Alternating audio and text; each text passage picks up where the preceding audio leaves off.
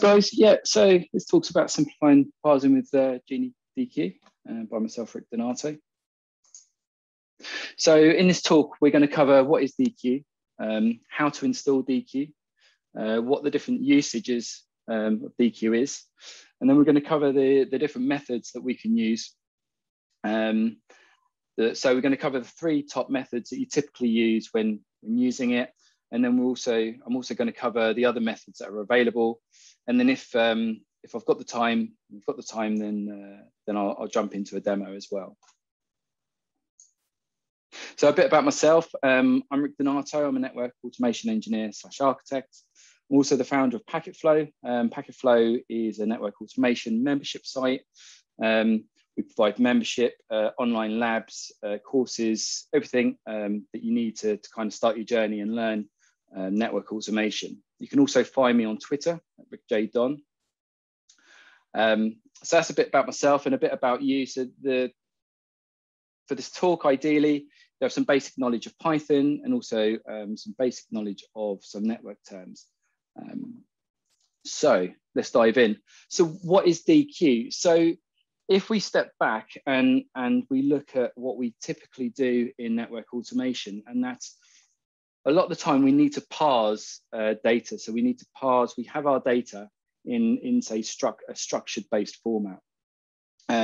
Typically say JSON, i.e. a Python dictionary. And so as that structured data gets larger and larger and you get dictionaries inside dictionaries and it gets very, very nested, to pull the data out of that structure can be quite intensive and it can be a bit of a pain, to be fair. And what DQ does is it takes that heavy lifting out of that process. So rather than, you can see in the example there, rather than doing your traditional parsing where you would step down that structure all the way to that value that you need, with DQ parsing, what it allows you to do is actually simplify that parsing using a set of like helper functions, helper methods, if you like, to be able to pull your data out of that big complex nested structure in a really, really simple way.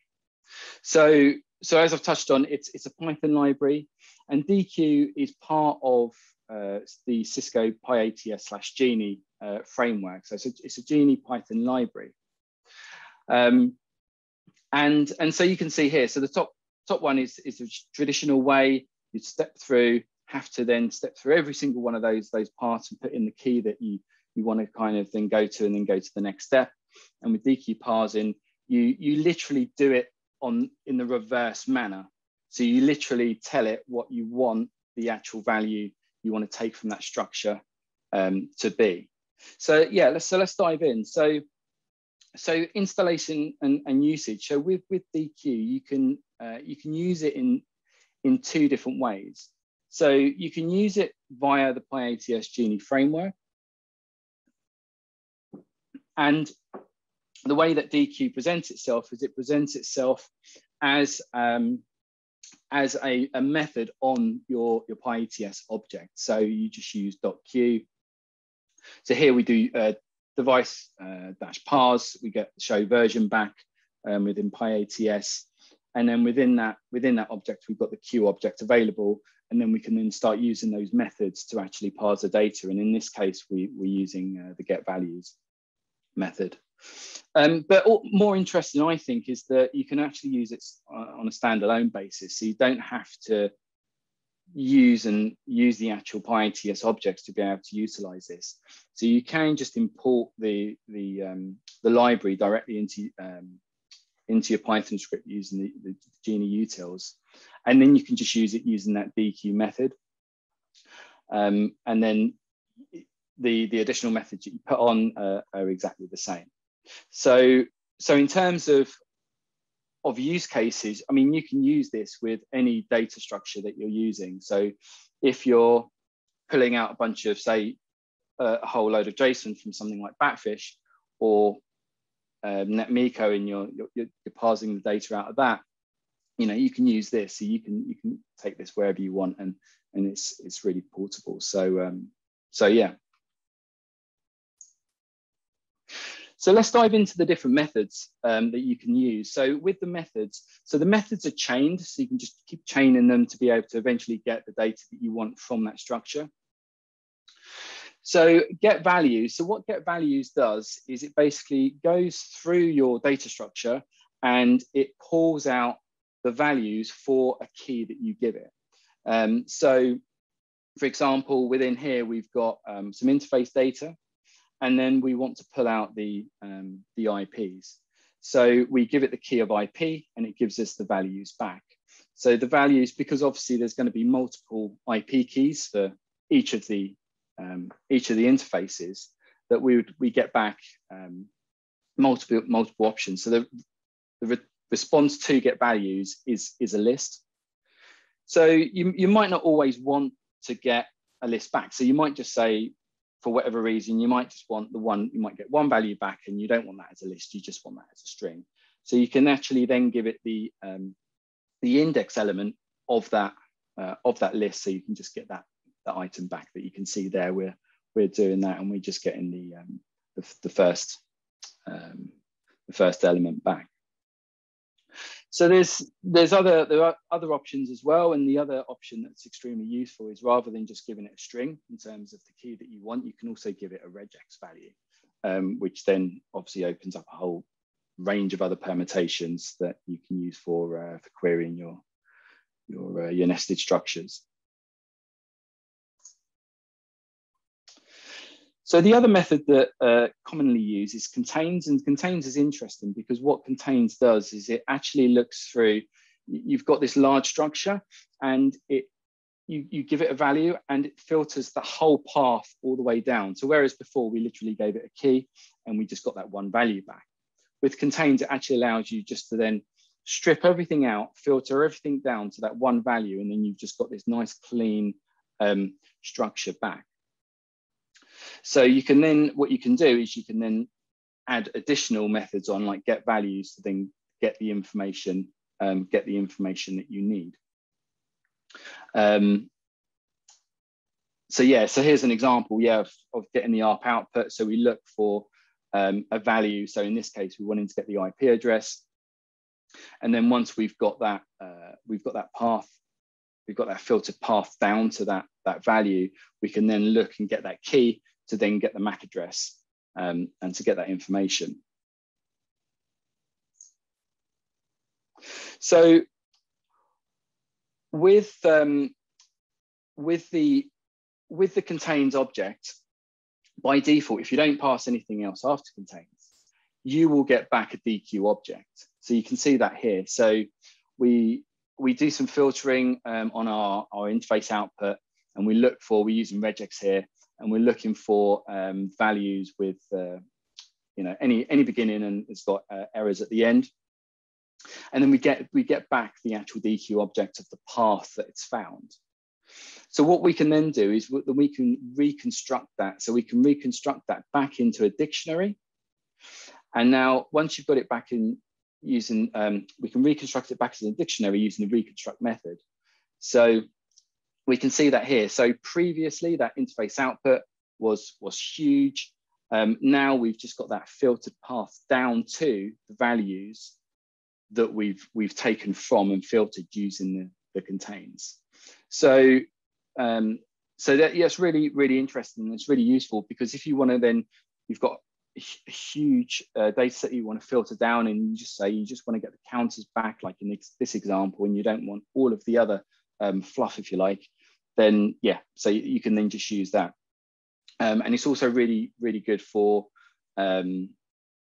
stepping through things in terms of kind of troubleshooting your queries as well. So yeah, massively useful. So there's a whole load of other methods that are available. The three that I just showed you are the ones that you'll typically use like 9 times out of 10, and they will give you the biggest bang for the buck, if you like. The other methods, you've got not contained, so we can look for value, like filter the path based on the value not being there.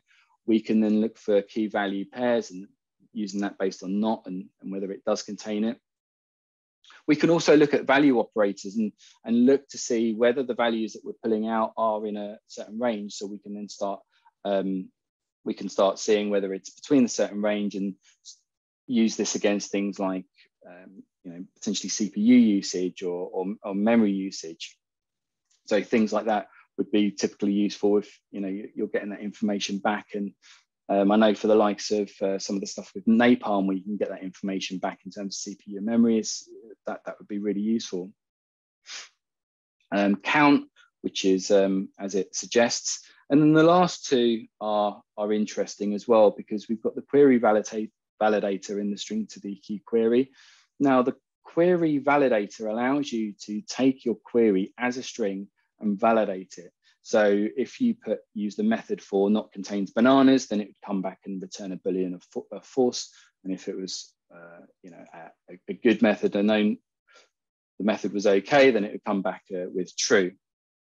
And then what you can do is you can then couple that with the string to DQ query, and then you can actually then pass in your query as a string.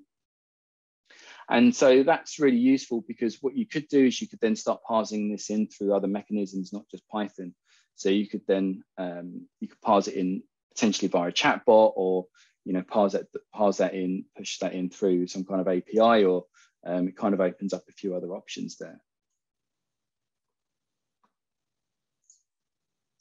So yeah, we're pretty good for time. So what I'm going to do is I'm just going to jump into a demo.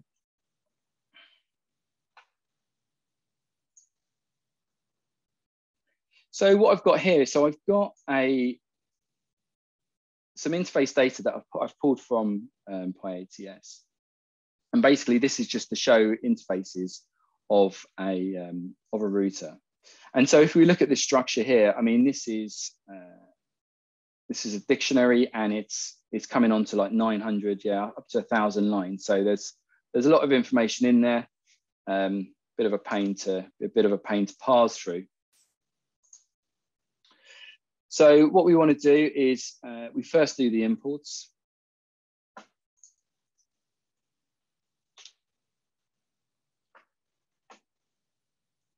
What I'm going to use for this as well, I'm going to use print out using the rich print module.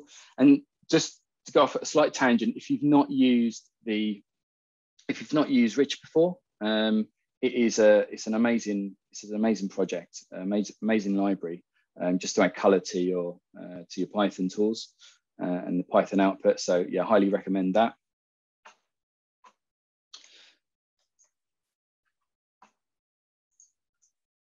And so what we'll do as well, the dictionary that I've got within that file that I just showed you, we'll import that as our interface data.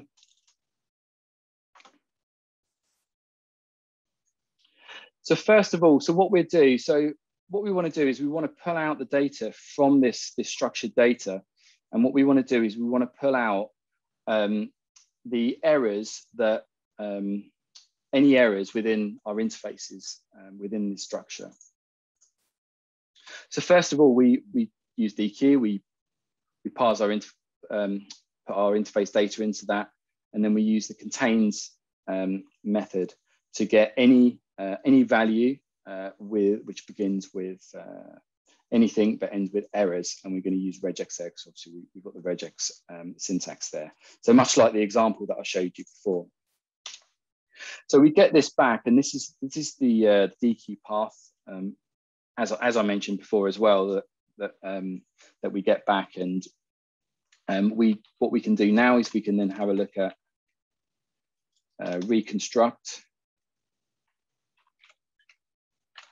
To reconstruct this back into, move this out.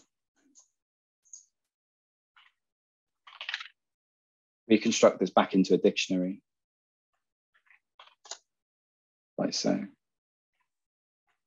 So this is pretty good. So like we're using reconstruct, and we can just test out our query. So, and you can see that this is filtered down compared to what I just showed you a minute ago. Then we filtered this down just to those keys with the errors in, which is good. But what we want to do next is we want to then also filter this down, so we're not seeing anything, any values which are 0. So what we can then do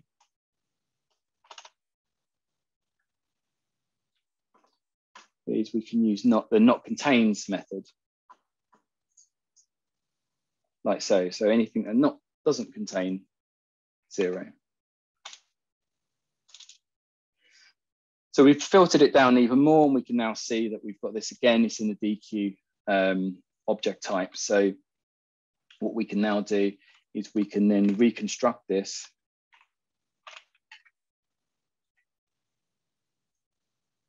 just to get the errors back for those interfaces that aren't showing 0.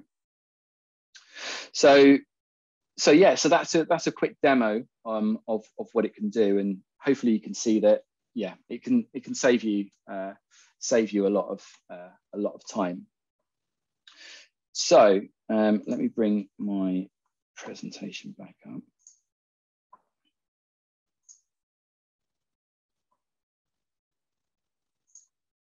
So yeah, so that's the end of the presentation around DQ. So yeah, thank you for watching. You can find me, as I mentioned before, you can find me over at Packetflow, and we do a TLDR network automation newsletter that goes out every week. So completely understand that everyone's busy, and learning network automation it can be quite a daunting task. So if you want to kind of get the latest tips and hacks, little 1-minute updates on network automation every week into your mailbox, then sign up here. So thank you.